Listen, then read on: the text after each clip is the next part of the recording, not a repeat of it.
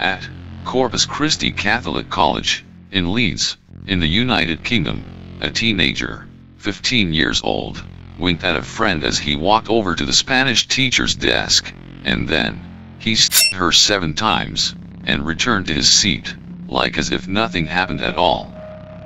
The teacher was a beloved teacher, named Anne McGuire. After 41 years teaching Spanish, Anne, 61, was just months away from retiring. She'd be free to spend more time with her beloved husband of 37 years, Don, their adult daughters Carrie and Emma, and nephews Daniel and Andrew, who the couple had raised after Anne's sister had passed away from cancer. Loved by both her students and colleagues, with many describing her as the mother of the school, it was no surprise that Anne was heading in on her day off. It was coming up to exam time for her Year 11 students, and she wanted to help them with some revision work.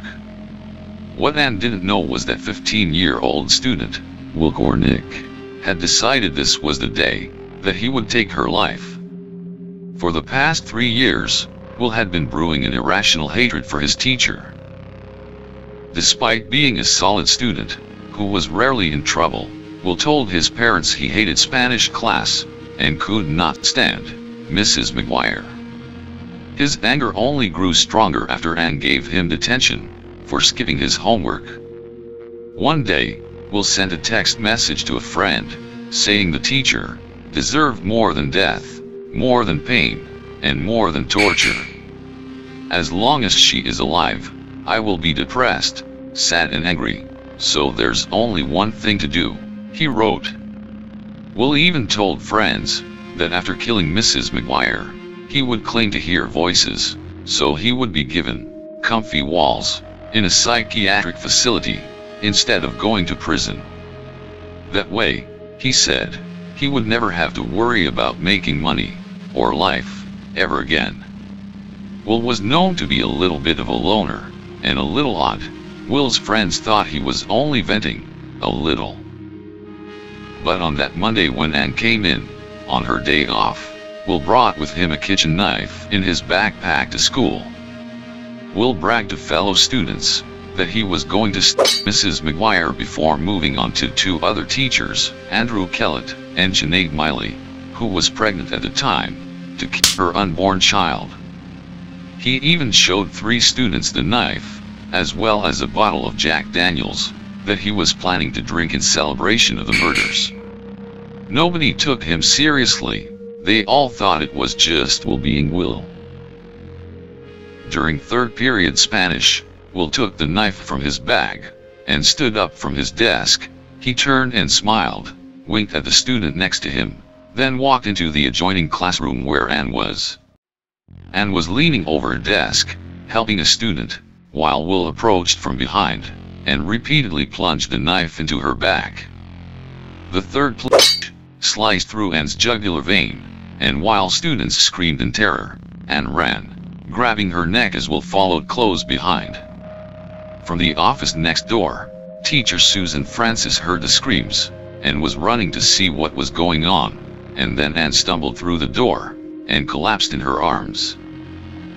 In a gasp, Anne said, "He stabbed me in the neck, I'm dying."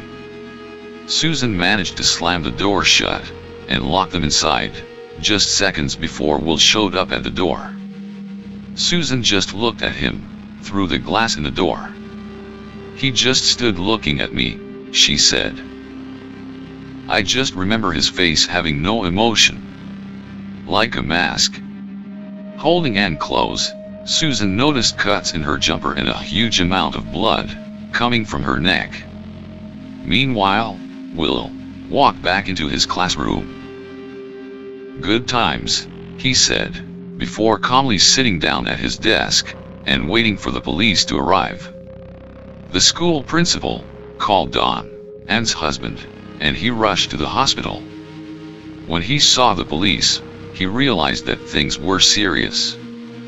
They took me to the emergency room, and Anne was there surrounded by people, Don remembered tearfully. There was blood everywhere. After suffering 7 wounds, one punching through from the back to the front, and passed away. The police came in and arrested Will, with no confrontations. During a psychological assessment, doctors saw through Will's claim of hearing voices, but said that he displayed definite psychopathic tendencies. In November 2014, as he pleaded guilty to murder, Leeds Crown Court heard that he had never expressed any remorse, and told doctors at one point that he was proud of the attack.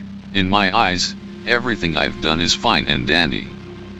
The boy can now be named after the judge lifted reporting restrictions that had banned his identification, given the serious nature of the admitted crime.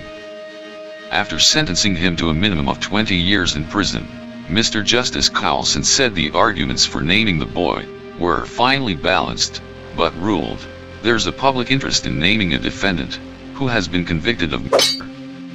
The judge imposed an indeterminate sentence, saying Cornick was highly dangerous, and may well never be released, after psychiatrists warned he had psychopathic elements to his personality, and could kill again. Leeds Crown Court heard that he hoped to kill 2 other teachers, including one who was pregnant. He told doctors his plan was to stab her in the stomach to kill her unborn child. Don, Anne's husband, and their 2 daughters, Emma and Carrie, were also in court. In a victim impact statement, Don, a former maths teacher turned gardener, said Cornick's callous cruelty defies comprehension. In a reference to the reduced sentence Cornick received because he is under 18, Don McGuire wrote, "We shall never know why, but if age bars the full responsibility, who owns the missing part?" Cornick's personality seemed to change after he was diagnosed with diabetes, following a collapse on a family holiday in Cornwall. He began to harbor a deep-seated and irrational hatred for Anne McGuire, who had taught him Spanish since year 7. In Facebook messages to a friend at Christmas, he talked of brutally killing McGuire and spending the rest of his life in jail, so he would not have to worry about life or money. Some of the children who witnessed the murder later paid tribute to McGuire, who the judge said was genuinely loved by her pupils.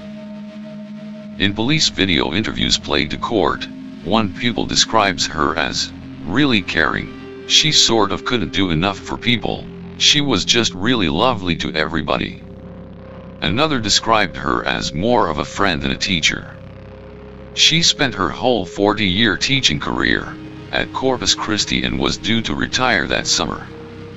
Thousands of pupils, past and present, filled Leeds Town Hall for her memorial service. Her husband added that a courtroom verdict could never be enough. "We shall be left with anniversaries of sadness. There will be no closure. Balance will not return. No level scales. No end." On November the 14th, 2017, the father of the teenager who took teacher Anne McGuire's life said his son very much regrets what he did and is desperate to find a route to get better. A statement by Ian Cornick was read out at the inquest into the death of Mrs. McGuire, who was stabbed by his son, Will Cornick, at Corpus Christi Catholic School, in Leeds.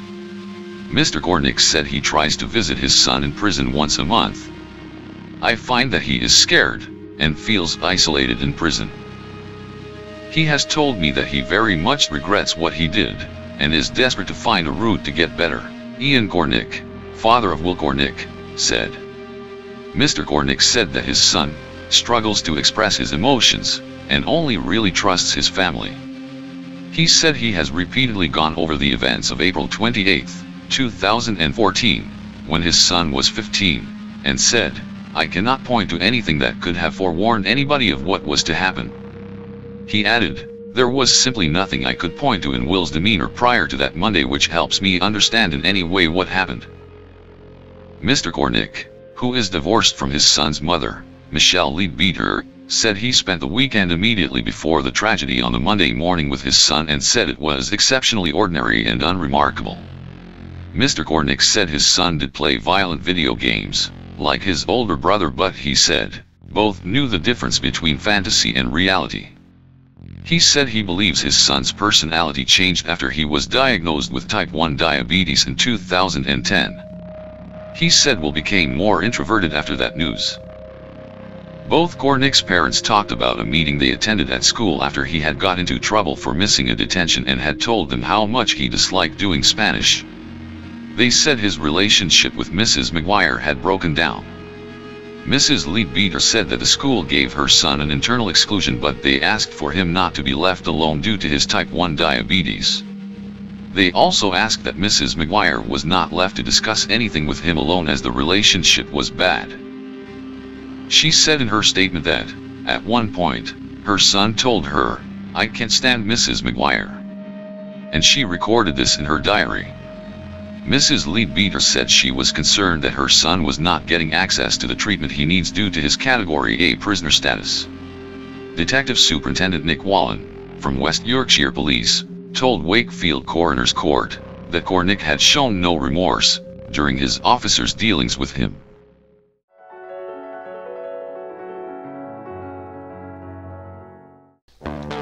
Don't forget to subscribe. And if you enjoy these videos, drop a like in there too. Thanks for watching, and if you would like to see a certain video on something, leave it in a comment below. Until next time, stay safe.